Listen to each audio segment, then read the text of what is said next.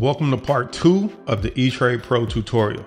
If you didn't watch part 1, be sure to check that out where I walk you through how to set up your stock chart, how to set up your option chains, how to download the software, customize everything from the colors and fit and feel, how to add technical indicators, and a whole lot more.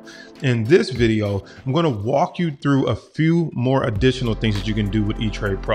So I'm going to teach you what I do with my news tab and how I set that up. I'm also going to show you how to set up level 2 quotes for both stocks and option. If you're not familiar with level 2, you're going to definitely want to watch this because that is how you can get the best price whenever you buy a stock or an option, or make sure that your order gets filled. And I'm also going to walk you through how to draw your lines on the chart and a couple of other cool things with the software. So let's dive into it. Okay, so in the previous video, I already walked you through my option chain setup, my option strategy setup, and classic charts. In this video, I'm going to walk you through how I set up level 2, how to draw on your intraday charts, and my thoughts about how you should set up your research tab. So let's get into it. When you look over here at level 2 quotes, if you're not familiar with what level 2 quotes are, these are the prices that people are willing to pay and for how many shares.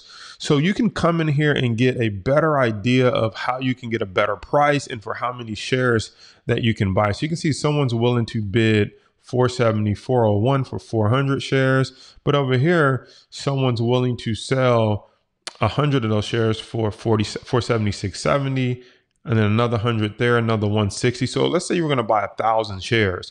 You would need to know how much this person, and this person, all the way up to 1,000 shares would be willing to take in order for that order to get filled. So I hope that makes sense. So you can actually come in here and see the chances of your order getting filled, especially if it's a big order, and at what prices might you get the stock that you're trying to buy. So that's what level 2 quotes are. So if I close this out, it's just going to be a blank screen. You're going to come up here to your tools area, and then you're going to click market depth. So if you click market depth, you're going to see this screen. Just go ahead and hit the maximize so you can make it big. And then boom, you're going to have the quotes. Now, if you go up here to this box, just going to type in Netflix so we can see what are the bids and what are the asks and what are the sizes, right? How many shares are people willing to buy and sell?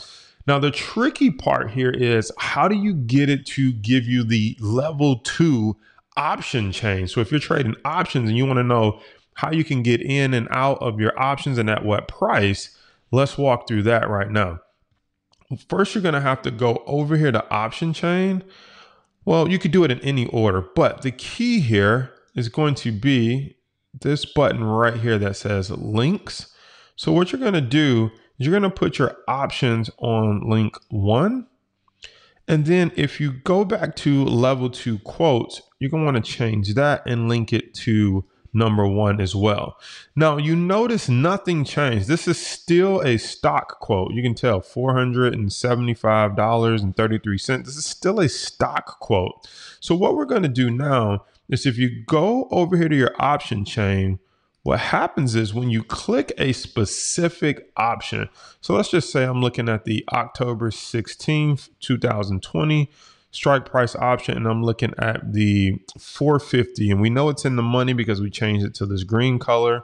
So let's click that. Once we click it, it highlights it yellow. You already should be familiar with that from video 1.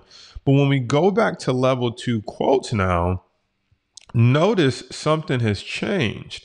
You can see right up here that it says Netflix October 16th, 2020, 450 strike price call option. These are the bid and the asks for this strike price option. So if I wanted to buy 100 contracts, you can see over here, no one's really willing to sell 100 contracts. So I can get 7, 1, 4, 1, 1, 2, and this is changing real time because the market is open. So I know that I might not be able to buy 100 of these contracts. I may only be able to get 20, 25, 27, plus 13, plus 5, plus 9, whatever that adds up to. Maybe I'll only be able to get 50 or 60. That's just good information to know because you may have an order out there and you're saying, why won't my order get filled? How come I can't get into this option trade or get out of this stock trade? And the problem with that is you probably can't get in or out of that stock trade because you don't have level 2 or the in-depth option chain or stock quotes to know what are people willing to buy and sell at what prices, but more importantly, how many shares or how many option contracts. So this becomes real important as you become a more, how do I want to say this? A more refined investor, a more refined trader. Once you're doing large volume and every penny or 50 cents or dollar matters, you really want to know what are people selling it for and how many contracts so you know you can get in and out. So that's why level 2 is very important. And if you don't know how to access that, it can be frustrating. So let's go back and look at how to draw on your intraday charts, okay? So here's the intraday charts. You should already know how to set these up. One thing I didn't cover in the previous one is how to change this theme. So if you right click on it here, you can come down here to your theme. And if you like the dark theme, you can go with it. I personally like the brighter theme. I think it just looks really clean and easy to read.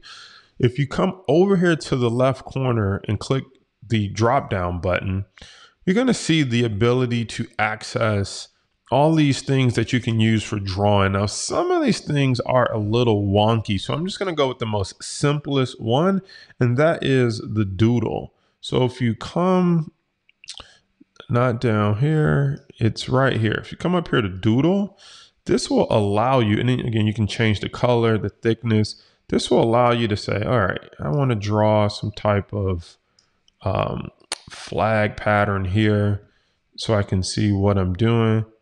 And it's not the best system, but it'll at least give you the ability to say, okay, here's horizontal resistance right here or something like that. It'll just at least allow you to draw on the chart. And then you can come over here and click the drop down button again.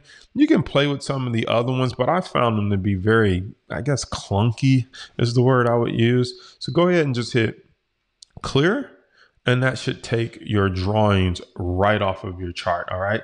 So let's go into our final thing that I want to show you here, and that's the research tab.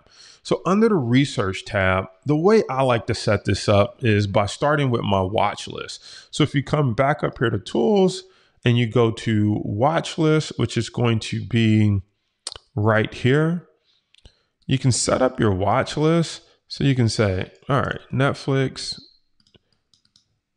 and you have to delete what's in there. I wish it would just highlight it automatically. So you have to delete and put Netflix. Let's just say you also want to look at Apple. So go AAPL. And let's just say Amazon, AMZN. And let's do Tesla for good measure. Okay. So you have your watch list right here, and you can minimize it or maximize it just by grabbing the bottom of that box and moving it higher. I like to keep it only to what I'm seeing because of what I'm about to do next. So I'll have my stocks here that I'm looking at. I can see the last trade, the change for the day, the percent change, all of those things, current bid, ask.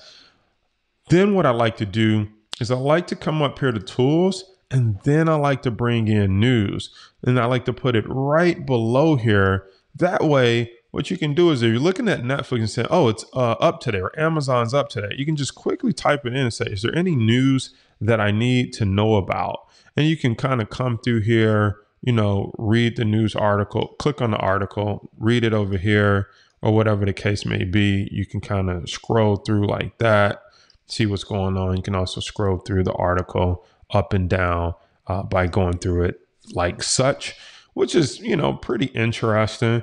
This top 10 symbols, you can click on this and it'll kind of give you the news on these top 10 symbols. I'm not sure how they determine they're the top 10, but maybe they're the most impressive news stories for the day. So you can just click that. Now, while this is here, I like to also come back up here to the tools box. And then I like to add my calendar. So over here, I'll move the calendar, and maybe you'll drag that over like that, like so that they're not touching. And the calendar is just going to allow you to see is anything going on that you need to know about in September, right? Is it earnings? Is it economic data? Is it a holiday like Labor Day? Just gives you a quick view, because if you're trying to research a stock, you might say, why is it moving today? And then you come over here to the calendar and you say, oh, looks like they released earnings today or something like that. So you can click that and you can see all of the companies that are releasing earnings on that day. You can say, okay, what's happening on this day? Who's paying dividends? You click that. It'll tell you the dividends and the payout amount and all that information right there. So it's pretty cool for getting some quick information, especially about what's going on a specific day. So I hope this has been helpful for you. If you like this video, be sure to give it a thumbs up. If you're not subscribed to the channel, be sure to smash that subscribe button, so then hit the bell notification so that you can get notified when we post new videos. If you have any questions or comments, feel free to leave them below in the comment section. Oh, and one more thing. If you haven't checked out part 1, go back and check that out. We'll also be doing a tutorial about how to use the Etrade mobile app. And there's other videos on this channel about Etrade, Etrade Pro, and the entire website, and other brokers as well. So check out those videos. I'll see you on the next one.